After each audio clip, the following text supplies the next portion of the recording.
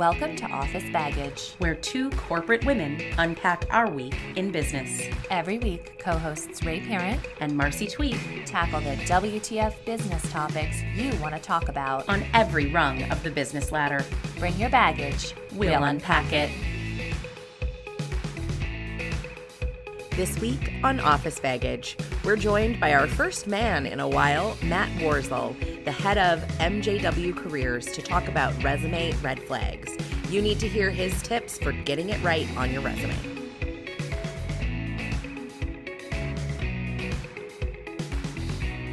So welcome back to Office Baggage. I'm incredibly excited to be here today with Matt Warzel, the president of MJW Careers.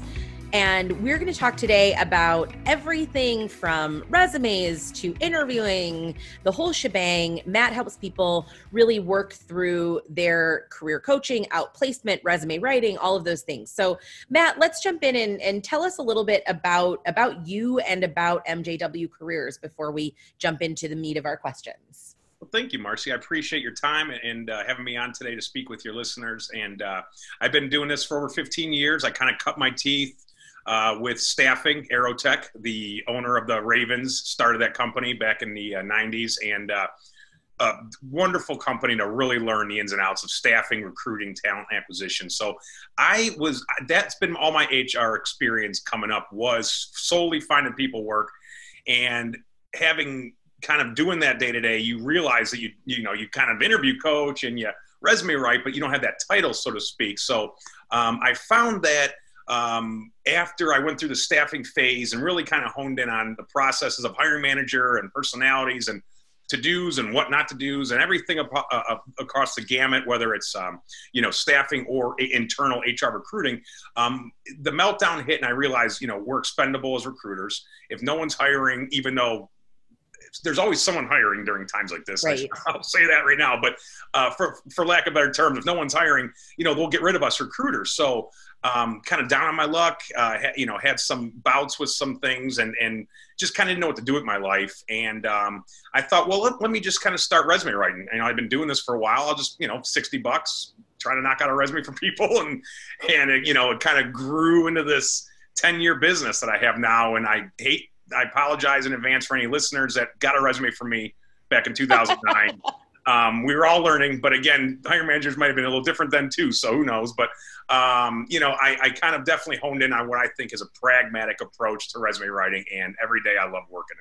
It's fun to be able to, really see the feedback from people that either get a job or a bunch of good interviews and whatever, and see progress being made, because I kind of helped them a little bit. So it's fun. Well, it's great. And I think it's wonderful for our listeners to hear your story coming out of the financial downturn now, 10 plus years ago, because a lot of people are in that space right now with COVID-19, and to know that great businesses can come out of this and you can find that next thing through a crisis. I think it's good for a lot of people to hear.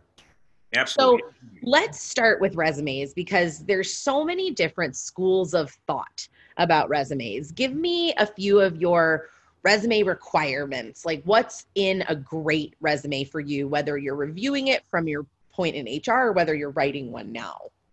The meat and potatoes is the experience.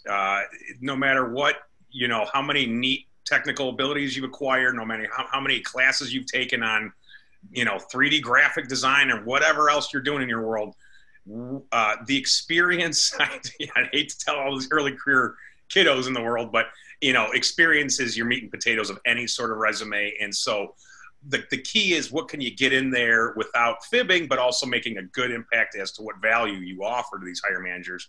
And so as a role recruiter, I used to be the one that, the bad practice of, I'm going to go right to the title. When I'm sifting through hundreds of resumes, I went right for the title, because I'm like, well, if I need a production supervisor, if you have been doing CAD design and not a supervisory role, I'm going to most likely move on at that point, depending on the criteria. So right.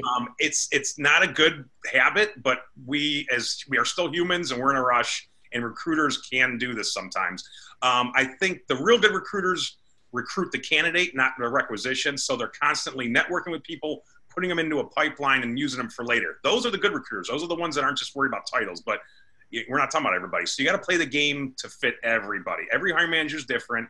And so I say few things for the resume is the meat and potatoes is your experience. Get it where it's value driven, accomplishments based, and moreover, metrics added, metrics kind of inclusion sentences. So you're not just saying your task, you're saying what did you do to get a problem resolved and what was the outcome.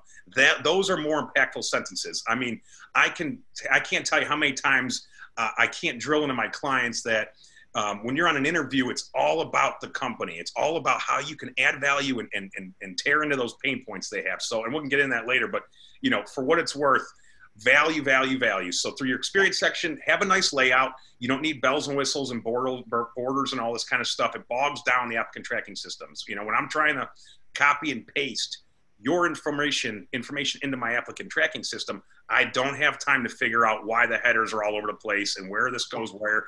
So sometimes I'll just kick you out of the system and say, sorry, because I didn't have a time that day to do that. So you got to play it pragmatic. And then I would say finally is probably the applicant tracking system buzzwords. I mean, I hate to say it, but it's a necessary evil. We don't go door to door anymore with our sales coat on and our briefcase saying, I'm the creep who wants to meet with your managers because you're creepy now. Yeah. They don't want that. People prefer to go by the directions that they say, which is apply online.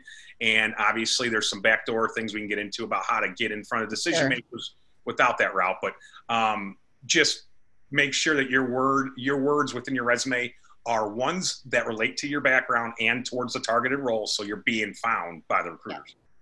Yeah, you hit on something that it's advice I always give people about resumes. Go through every single line of your resume and ask the question, so what?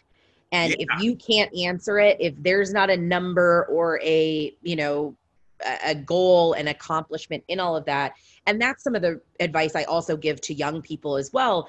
You might not have a lot of accomplishments that you've had in the role you had as an intern or in your first job out of college, but you contributed to big accomplishments. So when you go through your resume with that so what can be your department's accomplishment. That so what can be your boss's accomplishment. You just have to explain how you contributed to that overarching accomplishment, right?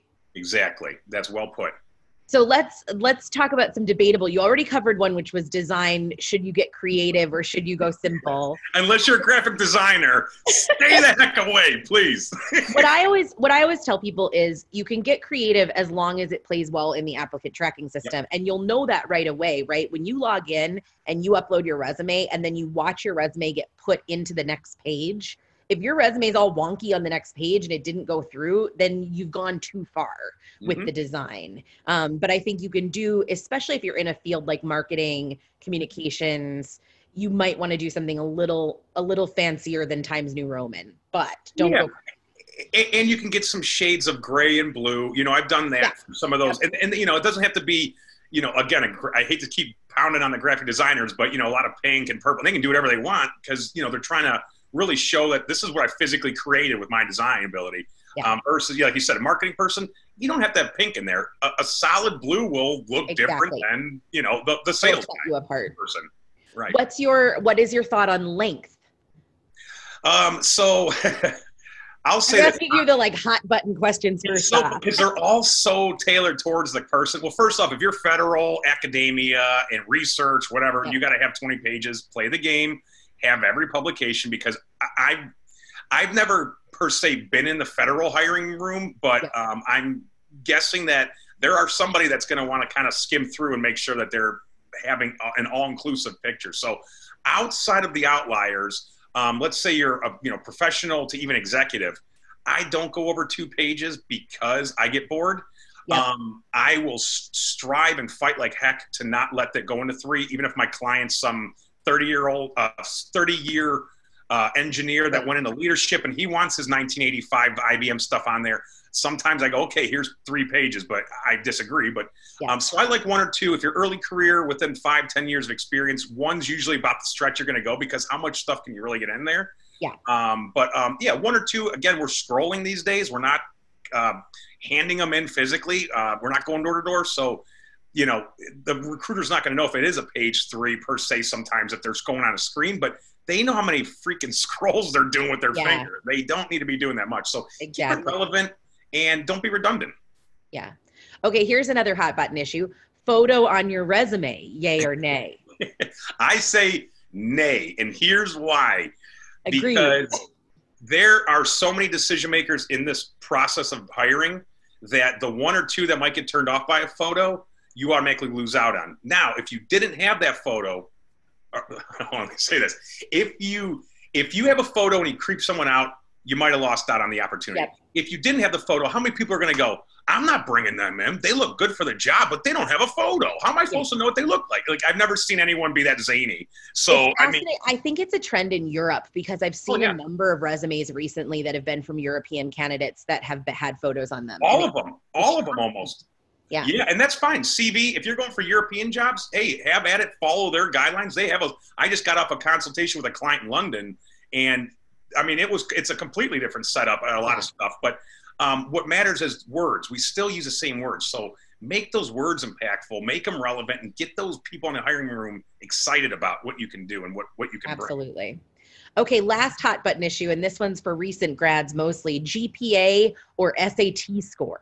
Yeah, I say yeah. I mean, the way I put my resume together, my education typically falls on one line: Bachelor of Arts, psychology, University of Notre Dame. Maybe parentheses 2020. If you're early career, you still keep the date. That's fine. Now, having said that, what I do is I put a parentheses after their degree, and I put in italicized font, President Alpha Gamma Omega / GPA 3.8 / summa cum laude. Whatever I can do to get in that one line of achievements, I will add, because again, it's not a space killer, and a GPA is not taking up more than 4 characters. So if you have the space, let's say this, if you're a mid-career and you had a 4.0 at Harvard, you could consider keeping it on for the longevity because it's not taking up any extra space. But if you're early career, keep it on there. You don't have much to work with anyway. And a lot of times employers want to know your academic ability coming in from school, in the last couple of years. So interesting. That's my feelings, but yeah. So when you're reviewing resumes in a professional capacity, what are the big red flags? What should people avoid at all costs on their resume? Okay, let's say ambiguity, the language. If you're outsmarting me, or I don't even know what the word is you're starting off with, I'm already unimpressed. I don't like people outsmart me. I used to do this when I kind of was finding my voice, and I had a great mentor, Joelle Silva. She passed away, but she kind of got me into that thinking, like, what is bolstered? What is championed? What are you talking about here? Is increased or it's elevated? You know what I mean? Like, so she would really get me in this idea of like, I'm like, you're right. So now if you can still sound professional without outsmarting the reader, you're kind of already in the right sweet spot for your writing. But so red flags is 1, outsmarting me. 2, weird kind of format. A visual appeal is big for me, in a sense that, does this look like you wrote it pretty much on your way to work at the warehouse, and you could give 2 squirts about your next job, so it shows on your paper. So lack of effort, I guess. And then, just kind of, having the words that are just not, starting off with the word responsible, or having a ebb and flow of verbiage that, quite frankly, makes me go, why didn't you come to someone like me that does this all the time? So to you, getting an extra 10 grand on the back end because you had a solid resume that led you into a solid interview isn't worth the $300 that you're going to pay someone to write it for you. Like, that stuff boggles me. If I got a car, like I got an HVAC issue right now, guy had to fix my blower or some sort of thing in the blower. I don't know about that stuff. So $300 is worth the value to get air conditioning in my house in Wilmington, North Carolina in June. So is the extra incentive on the back end willing to make you make the extra efforts that your competition is doing? So don't be a slouch. Hang with everybody else is doing it right. No, I agree with you 100%. And it's one of those things that I think people hesitate to pay for, but it will go so far in your career. And if for no other reason than you think your job is really complicated, right? Write about it like it's really complicated. And the truth is, most of the HR people who are reviewing these resumes don't know anything about the jobs. Right. That you have to be able to explain what you do and how you do it in a way that someone who doesn't know what your job is can understand. Oh, yeah. All recruiters are marketing and management majors. I mean, I'm not a biotech person, but I can write a biotech resume now because, you kind of understand this bird's eye stuff. And right. as a candidate, you should be all encompassing and ready to speak about this to the people that relate to you, i.e. the hiring managers in the interview room. You don't need to spread it all on the resume, confuse people. That's the other thing too. There's the last pet peeve. Sorry. Now you got, I love it. I got 50 pet peeves. When they decide to bog me down as a reader with acronyms, if you're military coming to private, if you're a technology person, save it for the end under technical skills. Don't jam in all these complicated verbiage, because me as a marketing major recruiter, that is the gatekeeper to your dream job, if I'm confused, I sure as heck ain't going to present it to the hiring manager, because I'm not going to know what I'm talking about. So you got to keep the realization that this thing should just be a storytelling thing. This shouldn't be like a detailed, these are the 97 projects I've done since 06 at Manpower on a contract job for 10 years. Like, I don't need to know all, just keep it conceptual level. I knocked out 30 projects all within, X amount of budget and with over 300 people, and move on. And then you could talk about these projects later, or have a project list that you can bring in an interview and you can share later. So there's various ways to get creative without being like, here's everything. You like my 10 pages? Because I know you have nothing else to do but look at me. Be mindful. Oh, absolutely. Yeah. Make it easy for the recruiter to find you. It's funny. So I formerly worked for a company whose name is very hard to pronounce. They're one of the largest companies in the world, but I always joked internally, we would joke we're the largest company in the world no one's ever heard of. And soon after leaving that company, applied for a job that it was one of those, you checked every single box on the job. And I knew some people internally, and my job, I had gone through some back channels, right? And my resume got kicked out of the hiring process in like 24 hours. And I reached out to the people I knew internally and said, hey, they knew I was applying and they had put my resume on the desk of the hiring manager. What was it? And one of my friends internally reached out to the recruiter, and the recruiter said, well, you told me you were only looking for people from big companies. And whoever the recruiter was, didn't recognize the name of my company. I hadn't put anything on my resume that would identify that my company was a massive Fortune 100 company. Right. And she kicked me out immediately. And the company I used to work for was two names. And the joke was it always sounded like a law firm. And she just assumed that I didn't have work in the Fortune 100, and that was it. Oh. Now I got in through a back channel and did more interviewing, didn't end up taking the job. But those are the kinds of things, like one line in my resume that said for a Fortune 100 global firm, like that, right. That teaches the recruiter who might not know the name of your company. Like, think about somebody who's listening to you, reading your resume as if they know nothing about what you do, nothing about where you've worked. Right. And just to piggyback off that, it's like, some of the recruiters might dig in a little deeper and just Google the company and be like, hey, is this a large, but not all of them do. So that's where every personality is different. They could have had a divorce this past week, and now they're hating every candidate they come across, and then happen to be your dream job you lost because they were just lacking their job that week. So as humans, as recruiters, we still have bad tendencies. So you got to play it smart, pragmatic, and hopefully it works better for you. Absolutely. So in that same vein, when you meet with clients, Matt, and someone has a concern on their resume, let's say they've done, a short stint at a company, or they've got a major gap on their resume, how do you advise clients to address those gaps or address those issues that they might have on their resumes? Hire a resume writer. Yeah.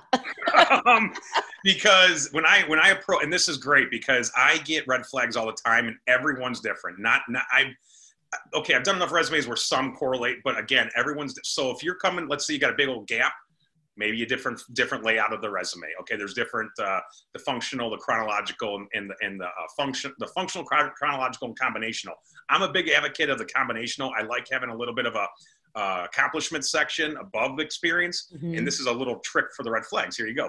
So let's say you have no relevant experience towards a job now, but you had it 20 years ago. Right. Okay. Now here's how you could do it. You could take that 20 years ago job and get rid of all that content and keep that under a previous work experience, right? With the name, the date, and the title. And then take all that stuff from there and find some really good stuff from 1985 and jam it into this accomplishment section above the experience. Now they don't need to know that was from 1985. They just need to see that you've done it and that you could still do it. I mean, don't fib. If you can't remember what the heck you did back then, let's try to be mindful of that stuff. But now you can kick some of these really great achievements from down here into this up here. Okay, so that's that one scenario. Another one might be like a gap. So a gap, what I might do is, let's say someone has been doing freelance work to kind of quote unquote show that they've still been working. And even though they've been work at home mom for the last 5 years, what do you do? So from this scenario, sometimes I like to do a functional layout where I'll have the nice, couple, whatever bullet points broken into maybe 3 different sections: project management, leadership, operations, whatever, and have a few different really good points. And then underneath down here, this work experience, instead of showing dates, you can just say work experience 2010 to 2020 and maybe list a few of the jobs you've done. So then that way they can grill you on the phone. Where did you work? The recruiter might dig in a little bit more and figure out, but what your goal is for them is to get you on the phone so they can vet you and see if you are worthy of an interview. And once you're on the phone, that's where you can really hone in on why you would still be a fit. And, recruiters really itch for good talent. So if you can get them to say, okay, I'll pass you along, the hiring manager is the one that's going to obviously be the end all be all. So if you can get to them with the resume, that's what I've done my job as a resume writer. So now you got to go and do the interview. So, but with red flags, they can vary so much. I think a job hopper one is the ultimate worst. When it comes to job hopping, there's a few ways. One, remove some jobs, remove months. You could just do years. So let's say you had a bunch of jobs, but maybe 08 can correlate to 09 and you can lose 2 in between that aren't relevant towards your work that you're trying to do. Get rid of them. Let's show a little bit more of a seamless workflow. Don't get rid of stuff that matters though. But get rid of stuff that's filler. And then if you had a red flag, let's say you had a gap and, you're trying to clump together, maybe you had 50 freelance gigs and you work just contracting. Instead of writing every single company, just write, freelance, and you can put down maybe the company you were working for, or if it's your own business, you can put XYZ contractors. Right. And then underneath that, list some of the nice projects or companies you work for. Completed X amount of projects for GE, Apple, IBM, whatever, these high profile companies. And now you're kind of getting all this into this and making it nice little, neat little experience section. So, and again, like, as red flags, there's so many unique ones. Sometimes you're like, I ain't even seen this kind of thing. And so you're always kind of being creative about how to set it up. But again, this is why we do this all day. So we can do the thinking for you instead of you rattling your brain and then, hey, here's my one shot. I'm going to go with it. My cousin said it looks good. He's an English major. Oh, great. And then you send it over. Hey, have fun not getting that job. Yeah, absolutely. Competitors are doing the right things. You should. Exactly. Yeah. Take the time, put the professional resources and time into doing that with somebody who has a clear view of what others are doing and what the landscape looks like. Sure. Especially cover those red flags. Yep. So it's interesting because I get asked this question a lot, and I'm sure you do, of in today's environment, just last week on the podcast, I had JT O'Donnell from Work It Daily on, and, she talked about the quote we led with was, your network is your net worth right now. In this COVID-19 bounce back, there's going to be a lot more jobs on the shadow market that are not going to get posted. There's going to be a lot more need to go, in the back door and to go through your network. Our resumes, I'll ask you this just to be, provocative to you, but are resumes still really that important when a lot of jobs are gotten through networking versus applying online? And why is the resume still your ticket to entry in a lot of places? Sure. Well, first off, resumes I don't see ever going away. Maybe they'll just become a digital beast and you won't have a per se, one you actually print for an interview. But again, but yeah, you need resumes because first off, even if I know you and I'm like, Jim's a great guy. Apparently he's got someone he knows, and I've always vouched for Jim. Let's get his buddy in and see if he's a good fit. Give me his resume so I at least get an idea what he's been doing. They're not going to go, I'm just going to have a conversation with Jim and figure out what he's been doing for 10 years. Jim, make sure you get a good gauge for me. That doesn't work. So you need something to visually show them.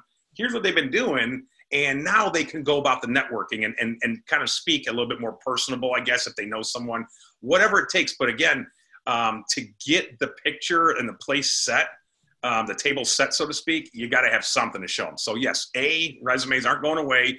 And B, the hidden market, I can vouch for this personally. After the meltdown, before I got laid off from Johnson Controls, when I was recruiting HVAC mechanics and controls engineers in California, we immediately halted all external posts. Hey, taking down external stuff.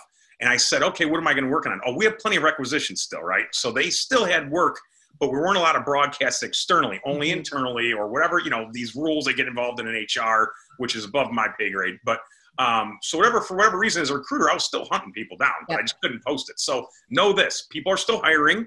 A, during any sort of downfall, there's always somebody making money. And B, the people that might not be hiring as much, maybe they got slowed down a little bit, they're still going to have to find some gaps to fill during all this. So your best bet is to, and I find that the workarounds, using LinkedIn is my favorite workaround. I like to try to find some people that might be at the company you're targeting and maybe on a level that you are or junior level within a department you're focusing on. And maybe try to buy them a iced coffee, so to speak, online, which is kind of this thing I'm thinking, I don't know if it works or not as far as a catchy little thing. I'm calling it iced coffee. Essentially, you're like giving them like a $5 Amazon card so you can take 2 minutes of their time. So it's not a warm cup of coffee like the old days of meeting in person. So, you know, you say, hey, junior scientist, I really could, you know, looking to get a scientist role, chemist role in your at your job, and you're a junior person there. Do you mind if I bend your ear for 10 minutes on the phone or a Zoom, and I'll send over a $5 Amazon or $10 Amazon card before the call or something? And then pick their brain, but be mindful of their time. Show them that you might be able to add value to them somehow. This is where you really got to start thinking, though. This isn't like just to, you know, go along a script. You know, you really got to make sure you're networking your way into a dialogue that is relevant.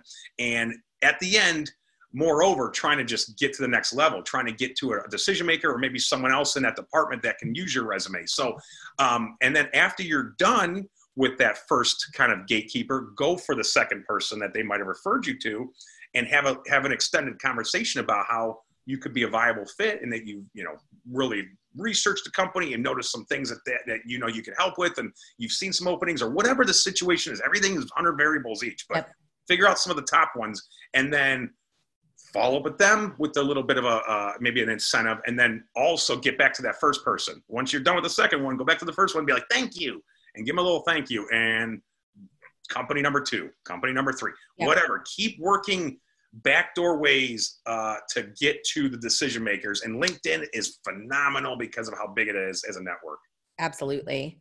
And it's interesting when you talk about the resume not going away. I completely agree with you. I also am a huge fan of the cover letter, and there are people who hate cover letters and there are people who like cover letters. And I always tell people, just include it. Like, if the recruiter hates cover letters, then they're not going to open it and look at it anyway, and it doesn't hurt you. But it doesn't, even if you're applying to something that so-and-so that you know at the company got you in, when they say, hey, send over your resume, send a quick cover letter that goes through, you know, my favorite cover letter advice came from the former president of Hearst Magazine's Kathy Black. She said, your cover letter should say 3 things: why you're good at what you do, how you'll help the company, and why you want this job. And that's it. And I love that formula, but you know, it gives you an opportunity to use some pros in a way that you don't get to do in the resume. I always tell people, put the cover letters in with your resume. And if nobody opens it, darn. But if somebody loves cover letters, then they'll love your cover letter. Yeah, because that one who did like it might say, I don't want to see them now. They didn't give me a cover letter. I didn't get a chance to see how they write or whatever. And that's saying what you just said, exactly what I tell my clients, is that I's only belong in a cover letter. I's, me's, we's, us. You don't put them in your resume. You don't put them on your LinkedIn. That's your cover letter, is your personality. And that's the one where you can actually say me, more than, you know, anywhere else in this whole job hunting process. So you got to have it. So let's talk a little more about LinkedIn. One of the questions that I've heard a lot lately, you know, we hear tips from resume gurus. And of course, I give this tip too: tailor your resume. And make sure that your resume is tailored for every single job, that you're matching those keywords so that you get through the systems. How does that advice jive with the fact that we only have one LinkedIn profile? So you tailor your resume, you change things on it, but your LinkedIn profile has to remain static. So how do you walk that line, or advise clients to walk that line on their LinkedIn? Sure. And I will be the first to admit that I'm totally on board to hear other experts with LinkedIn as it evolves into the beast it is and the entity that we're all using it as. And first, I always say, your LinkedIn should match your resume, because when I was a recruiter, if I had a profile of someone that didn't jive with the resume my hiring manager had, and all of a sudden we have 2 of the same Jane Does, but it's the same person, but 2 different, don't do that to people. They have a hard enough time already hiring, and they're already in a busy, hectic manner. So keep your resume and LinkedIn the same. It's fine. You don't need to get cute with LinkedIn. It's not a Facebook. And then now, moreover, and that's just how I feel about that. So I know I get excited about that. But moreover, now this point, and I'm just going to give you my 2 cents. But again, I would like to hear everybody else's in terms of who's been through this. I would say that you want to master your LinkedIn profile around whatever you want to emulate your LinkedIn profile around your master idea of a job, your master target. If you're a marketer and you're open to marketing, sales, and management, which one you want the most? And that's kind of where I would say is my first knee-jerk kind of answer. Just make it marketing then. Don't try to be the jack of all trades or Jill of all trades, because that's the biggest no-no. Maybe in the 90s, but nowadays they want niche. They want people that are functioning as one type of thing, unless it's a small company that wants and embraces that. But let's just be mindful that you want to be more niche than broad. And so I would say pick your best one and just leave it at that. Yep. Now, LinkedIn, I would say it is important to have it completely filled out and have it auto-populated on each field, because A, visibility matters with recruiters looking for you on LinkedIn. So fill everything out because you get higher up. And then yep. B, auto-populate now, which is fantastic that they do this, because if I'm a recruiter and I need to search everyone who's ever worked at Johnson & Johnson, I'm going to click Johnson & Johnson. That's all the auto-populated Johnson & Johnson people that get found, not you that typed it in. So yep. Those are my 2 takeaways with LinkedIn. I would say, and the final thing I would say is use the endorsements to find buzzwords relevant to your industry and your job, because people that are doing the role already that you want to be in, they have plenty of buzzwords at the bottom under the endorsements, and LinkedIn's doing a wonderful job trying to standardize all this crazy buzzwords yep. out there. So use that with the job description buzzwords as your 2 places to find those ATS words. But that's kind of my thoughts on LinkedIn in general. Those are fantastic tips. I think the buzzword thing is really helpful. This is going back 10 years ago now, when I was making this switch from nonprofit to corporate. I had, at that time, all of your skills and endorsements, everything was fundraising communications. I actually went back and asked a bunch of people who had endorsed me, will you endorse me for these other 3 skills that will get me in some of those jobs? So when you log onto a job in LinkedIn, or you look at a job and it says you would be in the top 10% of this of this job if you applied, or the top 20% or the top 50%, that's looking at those endorsements and skills and what's there. So if you're trying to make that shift, ask your friends to endorse you for the thing that you're trying to make a shift to. Absolutely. And then the other thing that I always tell people, and everybody's resume, like you said, is a little different, but generally how I've formatted resumes is maybe a line or 2 that explains what you do in the job, followed by those accomplishments, because you want that line or 2. Don't put the accomplishments on your LinkedIn. That's kind of how I feel about LinkedIn. Put the line or 2 of what the job is on your LinkedIn, and then tailor your accomplishments for every single job that you apply to. But then your LinkedIn, that top level stays the same. The accomplishments might change. It drives me crazy when I go on somebody's LinkedIn and every job that they have on their LinkedIn has 8 paragraphs on it. It's like, no. Like, I want 2 sentences on your LinkedIn about what that job was. I like that idea. Yeah.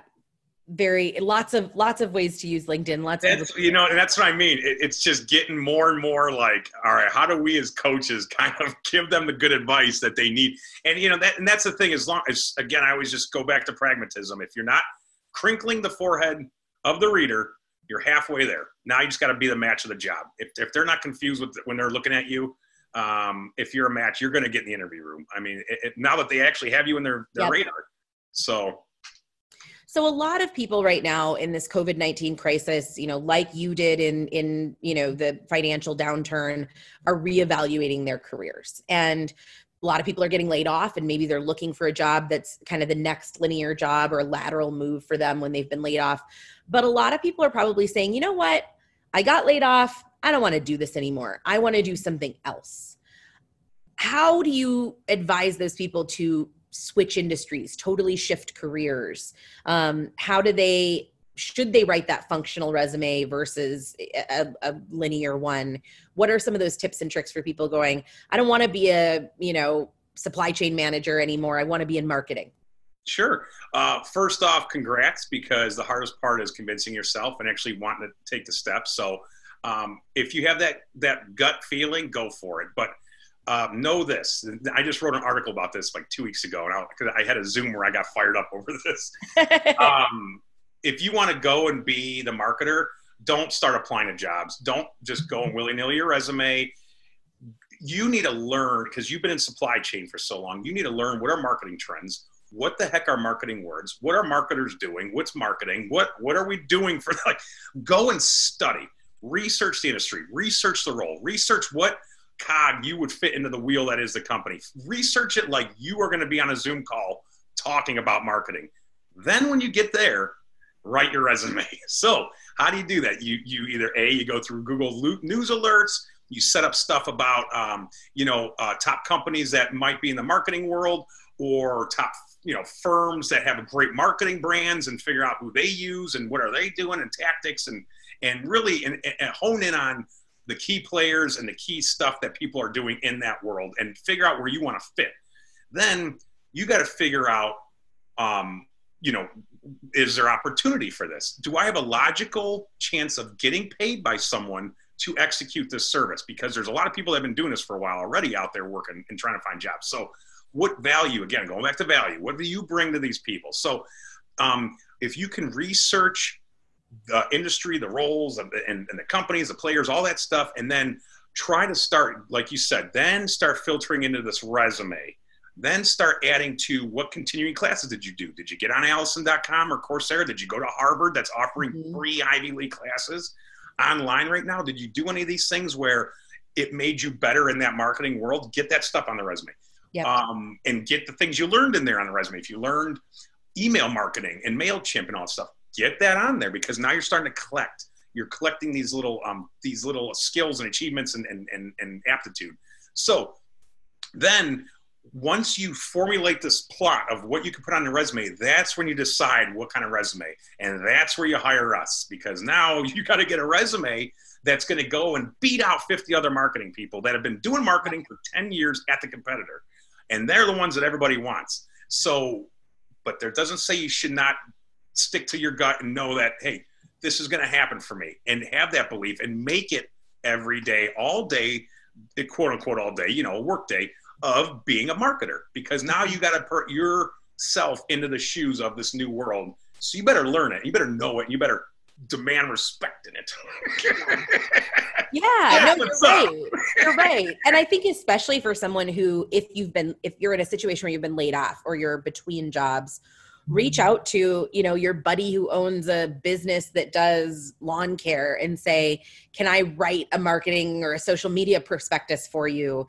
Can I have some, can you give me some feedback on this, so that you've got some sense, even if it's not paid freelance work, find yourself some freelance work that will get some of those skills under your belt that you might need in that job you were looking for. Absolutely. And I love that freelance, because literally, it's my wife did after the meltdown. She went from technical writing at 99 cents only at corporate headquarters to hair and makeup artist and doing film and TV. And she had to do free stuff for like 2 years because she needed to get a resume. And that's what I did when I kind of moonlight in the acting world.